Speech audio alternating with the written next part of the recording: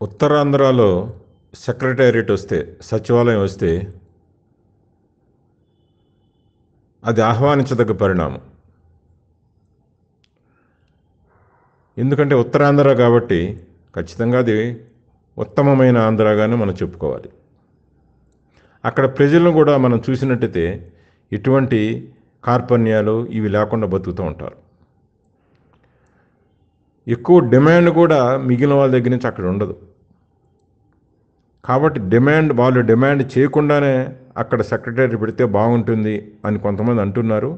అది ఓకే, సరే, రిపోర్ట్ వస్తుంది, తర్వాత అసెంబ్లీలో చర్చిస్తారు, నిర్ణయం కూడా ఎట్లా ఉంటుందో అది వేరే సంగతి. కానీ అక్కడైతేనే బాగుంటుందని చాలామంది ప్రజలు అనుకుంటున్నారు. ఎందుకంటే అక్కడ నుండి విశాఖపట్నం ఏరియా నుంచి, శ్రీకాకుళం, విజయనగరం నుంచి ఉద్యోగ నిమిత్తం కానివ్వండి, ఆర్జన నిమిత్తం కానివ్వండి, అక్కడ ప్రజలు చాలా దూరాలకు వలస వెళ్ళిపోతుంటారు. నక్సలైట్ల ప్రభావం కూడా అక్కడ ఎక్కువగా ఉండేది. ఎందుకని? అది వెనుకబడిన ప్రదేశం కాబట్టి. అక్కడ ఎవరో ఎక్కువగా పాలకులు పట్టించుకోలేదు కాబట్టి. మనకందరికీ తెలుసు కదా, అక్కడి నుంచే బర్మా వరకు వెళ్ళారు మన వాళ్ళు.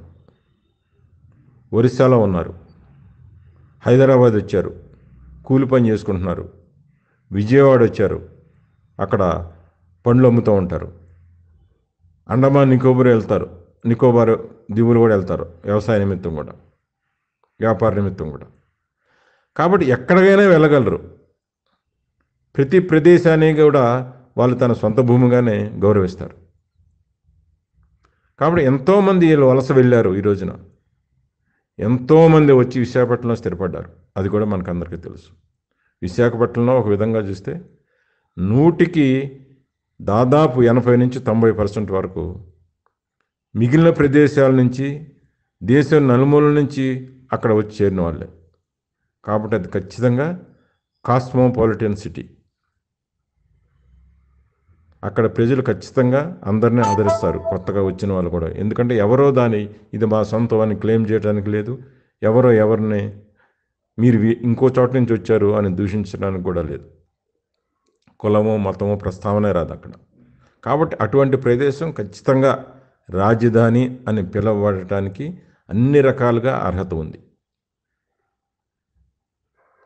కాబట్టి మన తలకాయ కాబట్టి, మరి మనం పరిపాలనా విభాగమే తలకాయ అనుకుంటే, ఆ తలకాయ ఆ పైన ఉండటం కూడా శుభసూచకమే అన్ని రకాలుగా కూడా. కాబట్టి ఈ రోజున ఎవరైతే వలస వెళ్ళారో వాళ్ళందరినీ మరలా విశాఖపట్నం తిరిగి తమ స్వగృహాలకు ఆహ్వానిస్తుంది. రండి, మనందరం కలిసి విశాఖపట్నాన్ని, ఆంధ్రప్రదేశ్ని కూడా అభివృద్ధి చేసుకుందాం, గౌరవం తెచ్చుకుందామని.